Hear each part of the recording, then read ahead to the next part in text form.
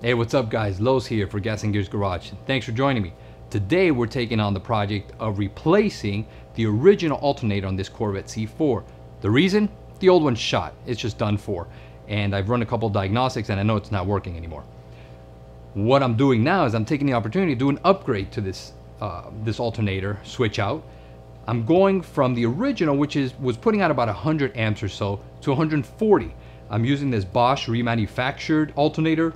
The reason is I'm saving some money on it. Second thing is I'm gonna return the original one, the core, so there's a core deposit on it. The third is it's carrying a warranty with it. So it's pretty much a win-win.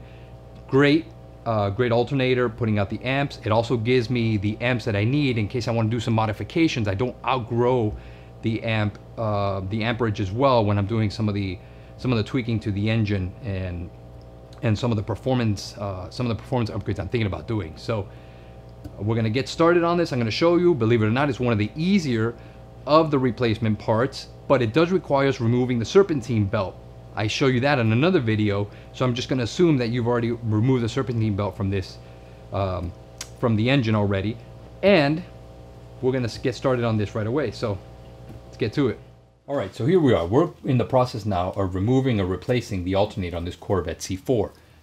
One of the things you're going to notice, if you look carefully, is that the pulley wheel is actually been taken off. Okay, I took off this pulley wheel to the air pump. The reason being is it because it's going to give me access to remove the alternator support or bracket arm on here. Okay, the way I removed this is I used a 10mm socket for this hex, and it's 3 of them. And it comes off of there. Okay, it's going to give me a lot better clearance, and it's going to make my life a lot easier to remove this. Now, one of the things you're going to notice is we're looking at 2 varying hex bolt sizes. These up here are using a 13mm. Okay, this one down here is using a 15, and likewise for down here and another one down here. Okay, so we're talking about a 13 here as well. This is the only one that's using a 15. Okay. And another one down here, which also uses, okay, the 13 size. Okay, we're talking in total of 1, 2, 3, 4, 5, and 6 on this other side. There's one down here towards the alternator that actually, I'll show you right now, it comes off. Now what I did do was I did sort of loosen these up to show you. Okay, I'm going to go ahead and start doing this right now. And you're going to want to use as well a 15mm open wrench to get this one out first. Okay, so I'm going to go ahead and start basically unscrewing these bolts on here. Okay, once you get it loose, you can go ahead and start taking this loose. If you notice, what ended up happening in my case here was that this thing is so old, and it's basically been so weathered that the actual bracket support piece down here just kind of crumbled, just kind of broke. So I am going to be replacing this as well. Okay, then we're going to go ahead and move on and remove the remaining ones up here. Okay, so we're talking about the 13mm that are up here. Okay, I'm going to switch this out right now, and we're going to get to removing these. Okay, and I want to show you right here why taking out the pulley wheel is the only way to go. This is threaded in up here, okay, into this bracket, and you'll see how long it is. Right here, having the pulley wheel is just not going to work. Okay, you can't get the screw out, and you're not going to be able to get it back in. All right, notice right here you've almost got about 1 inch in total. So you want to make sure that this one comes off.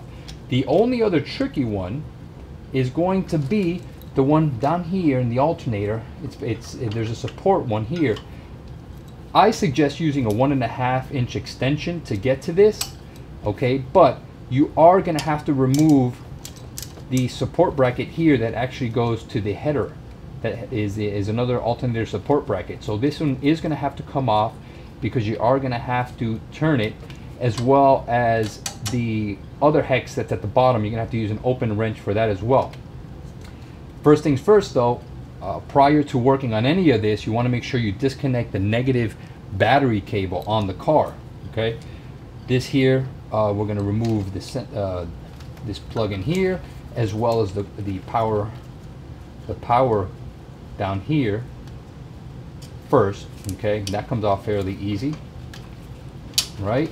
And we've got that removed, and we're going to start making way for removing these. So let's go ahead and start basically unscrewing all of these so we can get to replacing them. Okay, so here we are basically at the process of removing the last bolt that's holding this alternator in place, and I'm just going to go ahead and support a little bit of the weight here. You see how this is kind of swiveling here, and I leave the last one here because it's much easier to remove, and I'm going to kind of just hold this up here so that the weight doesn't hold down the bolt that I need to remove, and this will slide out. See, the length of this is running across at the bottom, and all I have to do at this point now is basically just pull it out, and we've got the alternator here out. Look at this thing. This thing is gone.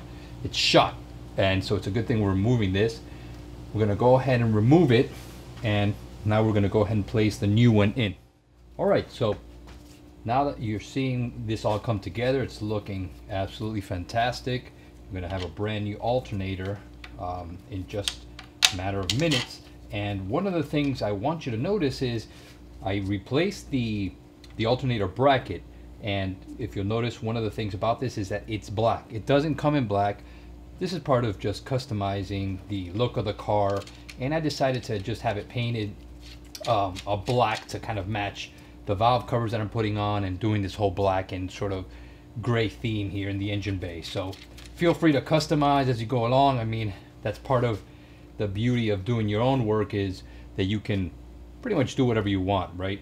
So I'm just gonna finish up here. I'm gonna finish connecting the power sources and the cables, and then I'm gonna put back the serpentine belt that I originally took off, and we're gonna get up and running. So thanks for joining me, and don't forget to like the channel and subscribe. See you soon.